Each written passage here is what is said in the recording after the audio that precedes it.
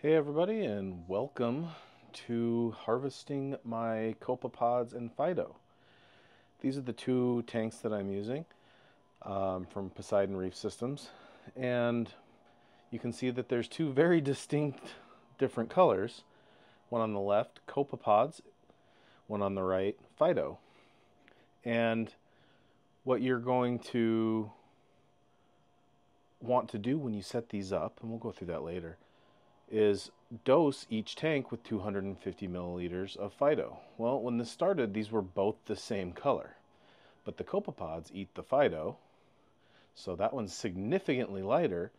And because the phyto has been reproducing in the right tank, it's a much more vivid green. This is my workstation. I don't have a whole lot of room to maneuver, so this is what it is. I'm trying to make things as sterile as possible. We got some beakers. We have some salt water at 77 degrees. We've got my ace bucket with with the sieve, a very large glass Pyrex measuring cup, and we got the instructions right here printed off from the PDF from Poseidon. And so let's get to it. I'm going to start here by sterilizing a few things. So there we go. I'm going to grab my handy dandy microfiber here. And we got some 70% isopropyl alcohol. And I'm going to start with it on my hands.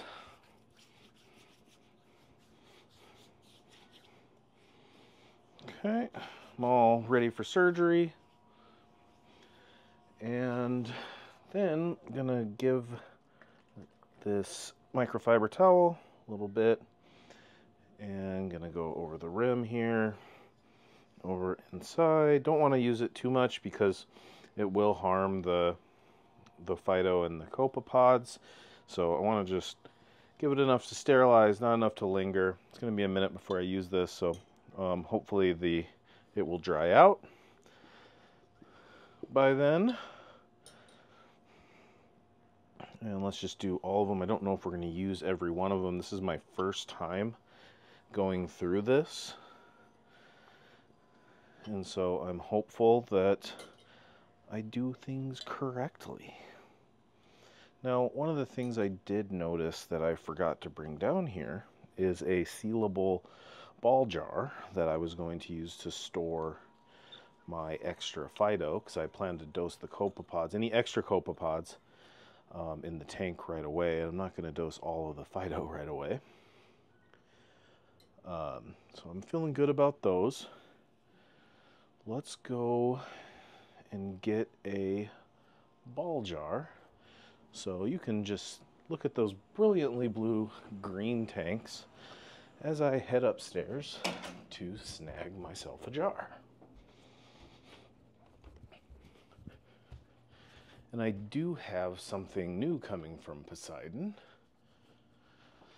And that something new is going to be a set of sealable bags along with a heat sealer so that I can put them in little spouted bags and store them much easier. They'll be nice and sterile. So here we go. We have ourselves a jar. I might need a couple of jars, but we'll start with the one. And same deal. Let's get this wiped down with some isopropyl. Hopefully my hands aren't too big. And we'll make do with this. Get it all over. And let's get the lid. All right, I think we're in somewhat of good shape here. So that there is ready. All right, next thing we want to make sure we have on hand is a couple of bags, because we don't put the fluid directly into this because it makes cleaning a pain in the butt, and you cannot dunk this entire thing into water. So we're going to use a couple of these bags. we're going to need 2 of them because we're going to be replacing them in both the phyto and the copepod cultures. Uno and dos. All right, we got 2. We're also going to be replacing some of the hoses and whatnot, but we'll pull those out here in a little bit. All right, so step 1 is I need 500 milliliters of phytoplankton so that I can restart my phytoculture with 250 milliliters, and I can restart my copepods with 250 milliliters of food for said copepods. So let's go ahead and turn off the bubbler. There we go. Bubbler has been turned off.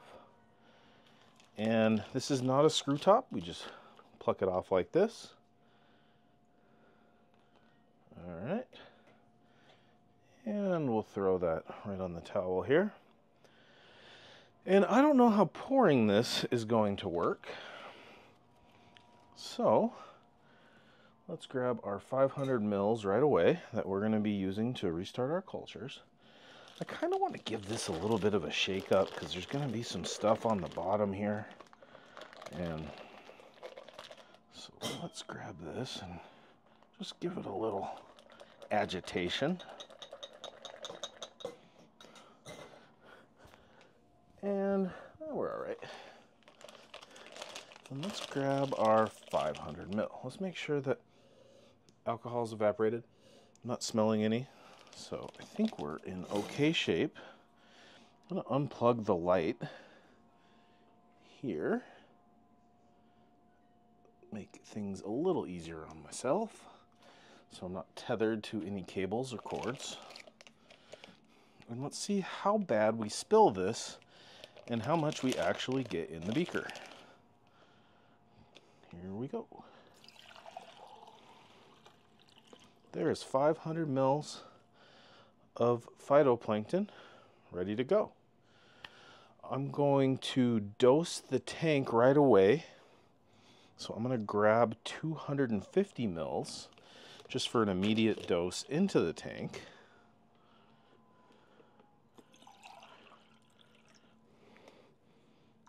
That's a nice green color, isn't it? So we have our 500 mils to start our next cultures, and we have 250 mils that are immediately going to be added to the tank. So we will throw those beakers over here. All right, and the rest of it can be stored for later. This should last, an active culture will last up to 90 days in the refrigerator, so should be good to go. In case my culture crashes, I should have some backup. So let's go ahead and fill our ball jar. Did I grab a big enough ball jar? I did not. So we're gonna go on an adventure back upstairs and grab another ball jar. All right. Now I don't want to pour the phytoplankton directly into this ball jar right away. I'm going to need to wait a couple minutes for the alcohol to evaporate off. So in the meantime, we will reread our instructions on how to do the copepods, because those are a little more in depth than we would typically, or than phytoplankton typically would be. So got another ball jar, got to give it a good scrub. These ball jars, by the way, are excellent for refrigerator pickles. All right. Let's grab our microfiber towel, give it some alcohol, and here we go. Gosh, I just love the color that this phytoplankton culture is made. It's so good. All right, you know, you would think I would have done this with these jars prior to starting the video. I thought I had everything squared away, and I didn't. So it is what it is. Maybe through the magic of editing, I can edit my trip to the kitchen. But I stink at editing, so probably not. All right, let's get a dry cloth in here, see if we can't expedite our process of this drying out. All right, let that set. So when we do our copepod harvest, there's a couple of steps we're going to want to do. One, it's got a pod nest in here that you'll see. We're going to want to fill this beaker up with I'll probably do around 600 milliliters of salt water, and we're going to rinse that pod nest in this beaker, and then we're going to put it in one of these bags to start our next culture. And then we're going to pour everything through a nice sieve, which I'm going to grab over here. All right. And since we're waiting for the alcohol to dry in that ball jar, I'm going to grab my 1.025 salt water and toss it in here. How many mils did that go? Almost exactly 600. Hey, it's like I know what I was doing. Don't let that fool you, because I do not. All right, so we got 600 mil of 1.025 salt water right here. And let's give this a smell, see if it smells like alcohol. Nope, I think we're in good shape. And let's pour the remaining Phyto right in here.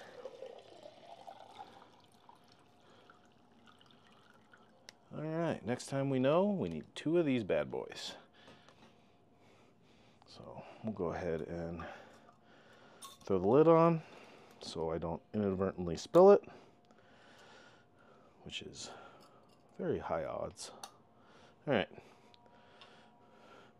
2 jugs of Phyto for the fridge here in a little bit. Now we'll take our bag from here and discard it. So that is garbage. That can be thrown away later. And we'll restart our culture here shortly, but let's take care of our pods first. So, number 1. Let us remove the lid. All right, now let's remove our pod nest from here.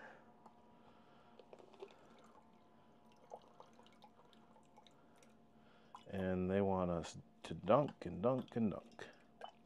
Dunk and dunk and dunk. I'll set this right here. All right, and then we're going to put that in a brand spanking new culture bag that we have right here, ready to go. Hopefully we got just a ridiculous amount of Tisbee pods. All right, and you go in here. All right, now what it wants us to do is pour all of the water from that through this sieve here. So let's do that.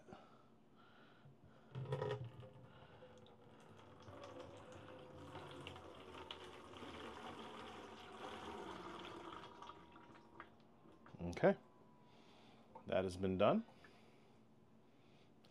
Now it wants us to pour all of the remaining copepod culture from this bag through the sieve. I'm going to do that on the floor, just so I don't do anything silly. All right, copepod culture, let's go through the sieve.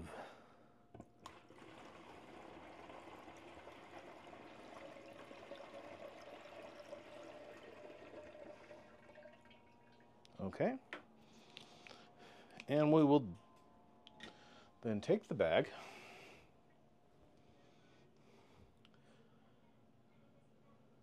and add 500 milliliters of freshly mixed salt water to the culture bag. Shake it vigorously. So that's easy enough to do. We're going to do about 500 mil.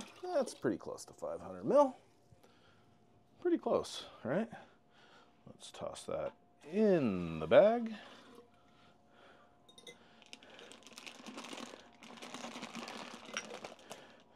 And we'll give it a shake. Stirring up some of that phyto that was on the bottom that had settled out. So,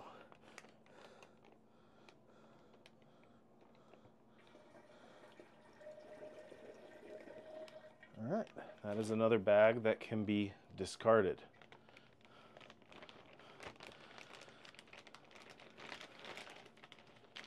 All right.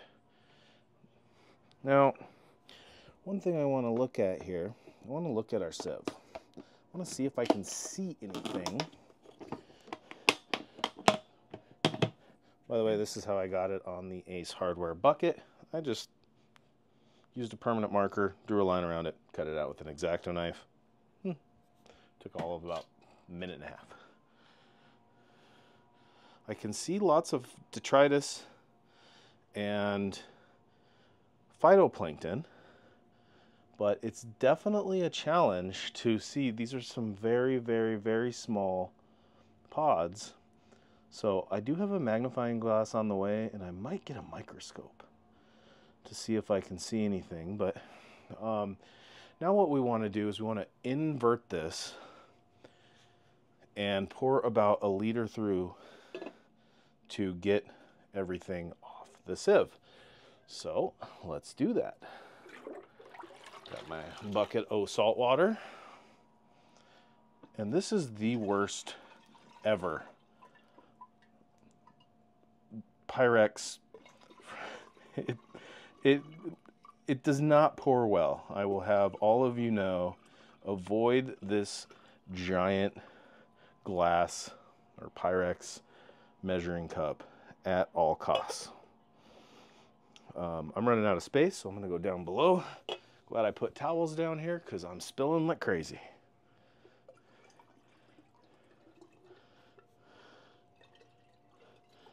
Okay, there we go. Sieve done. And let's see if I can see anything. I see lots of things floating in there, but I can't really see anything moving yet because, well, everything's moving in there because I just poured through it. So I need this to calm down so that I can just look and see, do we have, oh, there we go. I think I might see some movement. I'm old, so let me take off my glasses here.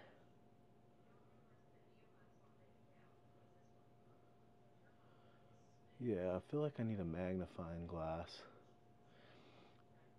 Now, when I got the shipment and Poseidon Reef Systems, they're really cool. I let them know right away that the cooling block in there had reached room temperature when I received it, and it's not their fault. It's the mail where I live is quite late, frequently, by days, not hours. And so I have a little bit of a fear that the pods may have arrived DOA because they overheated.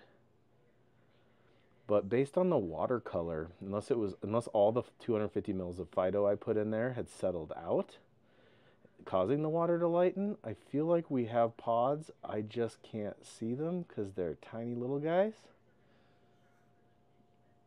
But I'm not seeing any movement beyond what the natural eddies and stuff in the water from it cooling and whatnot. I'm not seeing anything kicking around. Microscope's on the way, so hopefully we'll see in this next culture what we get, or magnifying glass is on the way, not microscope. So hard to say. Lots of floating particulate matter. Just gonna cross my fingers and hope my old eyes just aren't good enough to pick up that movement, and that we have a nice set of pods. So, if you don't see a lot of pods, do not remove them and let the culture mature another week. I think that's what I want to do instead of adding them into my reef. I think I want to do a whole new culture with everything that's in here. Right now my reef's a very, very new reef. Therefore, I don't have a huge amount of need for pods just yet, so I'm okay with letting this sit. So let's start a new culture, shall we? I think we shall. All right, first things first, we got a lot of work to do. So let's get things dried off.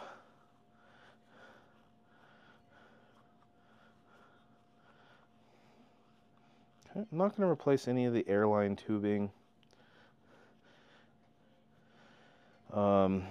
quite yet, but what I am going to do is replace this blue tubing. And sometimes this blue tubing can be a little bit of a jerk.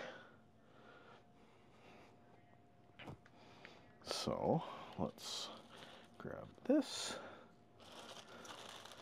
And we need a little guy here. All right. Now we have a couple places we need to sterilize. And this one, how long are you? Okay. So let's grab let's not knock these pods over. That would be quite irritating. All right. So let's grab our microfiber here. And, all right. Let's make sure we get this nice and sterilized here.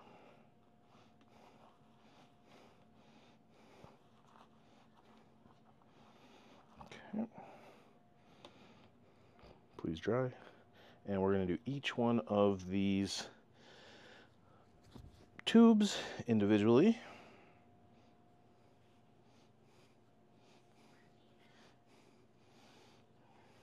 All right.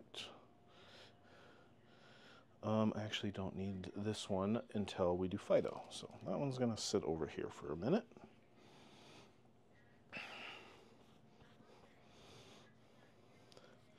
All right. Now we take our freshly sterilized tube and this is our breather. There we go. That's all the way in. And I'm going to grab our pod nest here and yoink its tube.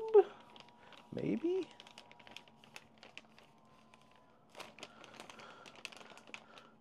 Huh, maybe that one is not meant to come out. I'm not sure.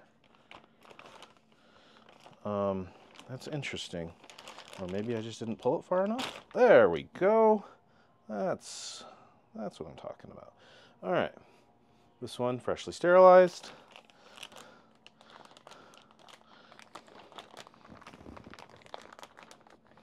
Or as sterile. That was interesting. Or as sterile as it gets in a house with 2 boxers.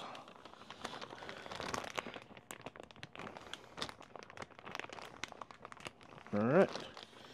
So we are going to attach this to the underside of the middle where the bubbler is. So that is going to feed our bubbles right through there. By the way, we have our bubbles tuned for about between 3 and 5 bubbles per second. Let's get our pod. Let's get our pod nest in there. Now this is really working hard to make it somewhat awkward, but hopefully when we pour everything back in here, we'll be in good shape. I don't see movement in here. Let's grab a bright flashlight and see if that will help us see some movement. So we're looking for a bright flashlight. Bright flashlight 1 and 2. All right. And here we go. Let's see if we can see anything.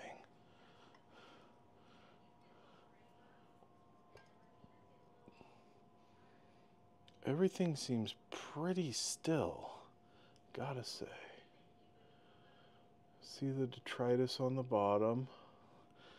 Do we have any movement throughout that detritus? This flashlight might be too bright.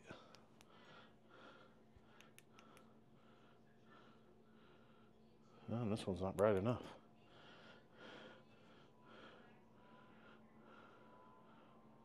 That's a little better.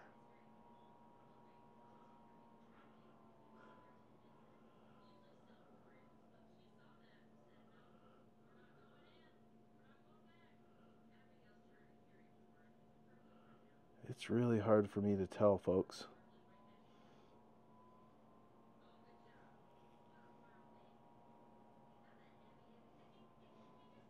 I gotta tell you, I'm not seeing any movement whatsoever. These buggers are tiny, so I don't know. Let's give another culture a go and see if the phyto disappears really fast. I'll know that they're eating up the phyto. So let's start by adding this leader back in here rather than into the tank. See, this pours so nice compared to that giant Pyrex measuring cup that pours so poorly. Pours poorly. Look at me go. All right.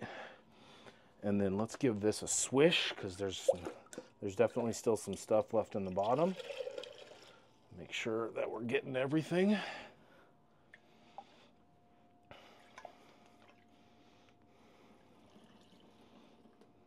Okay, there we are. And all right, let's fill this back up.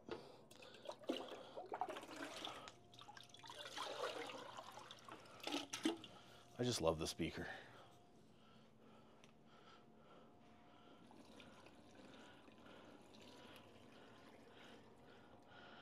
And before we go too much further, let's make sure we have room for the 250 milliliters of phyto that we plan to add in here to feed the pods, assuming they're alive.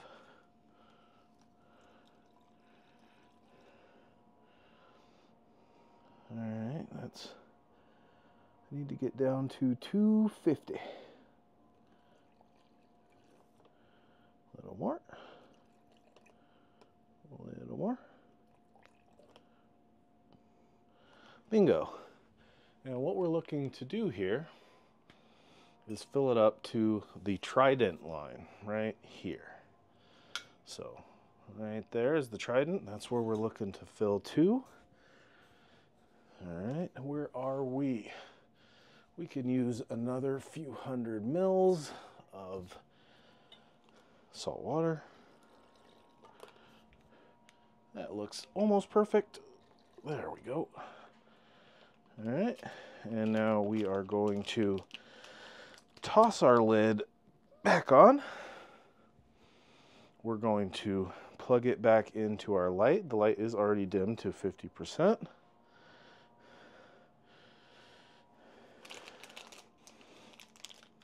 Okay. And we'll wait to turn our bubbler on.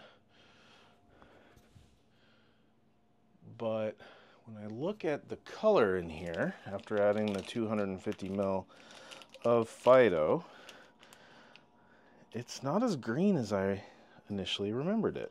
So maybe my phyto that I harvested here was not as dense in phyto as perhaps the sample that was sent.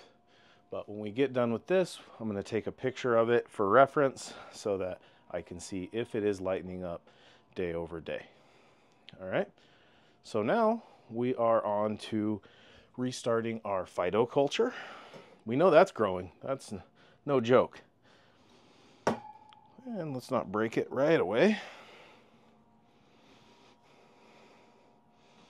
All right, this one should be a little more straightforward.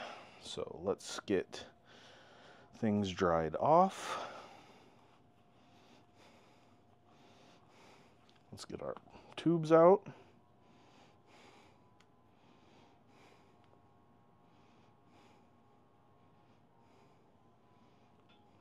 tubes are out. Okay, we still should have a bunch of alcohol. Yep, it's still nice and wet.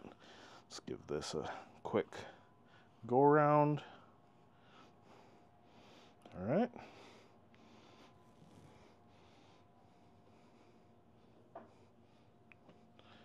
And let's sterilize 2 new tubes. So all this stuff, minus the, the beakers, the flashlight, the alcohol, everything came with this system from Poseidon. The tubes, the culture bags, there's micro pipettes, the air bubbler, the air hose, the air filters, the valves to adjust the bubble flow, and it was a ready-made system, and the cultures. Like I said, I think the culture that I got a little bit warm. This here will be the test to see if they are still living. I expect if a bunch did grow over the last 7 days, that they should be able to eat down all the phyto that's in here in the next 7. That would be my expectation. All right, so let's go ahead and get this bag down in here.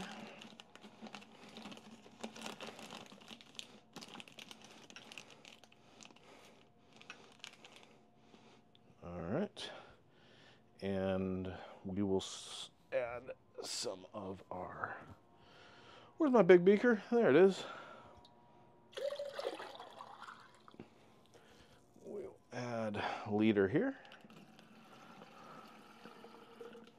All right, then we're going to add our culture starter, which is the remainder of what remains in this beaker. All right, I'm going to pour some water in here just to make sure I get every last drop that I farmed. Is it farming? I mean, they're plants, right? No? Animals? Animals? Ranching? Am I phyto ranching? All right. Oh, thank goodness for towels. I am an awful pourer. I'm blaming Pyrex.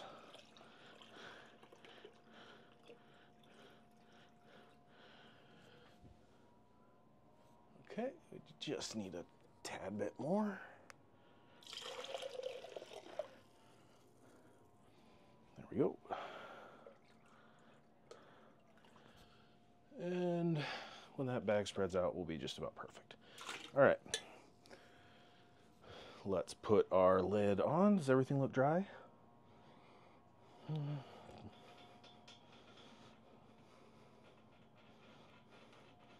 There we go. Let's toss our lid on there. All right. And then let there be some light. Here we go.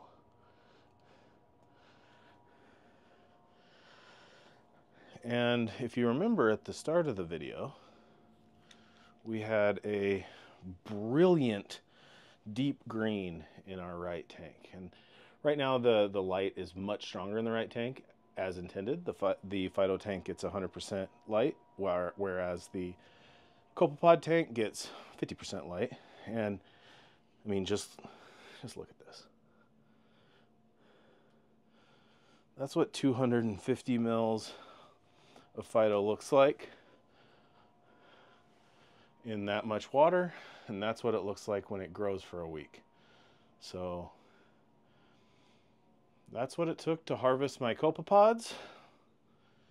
Hopefully we did get a copepod harvest. We definitely got a phyto harvest. So next time I'll report on if the copepods lived or not. Thanks, everyone.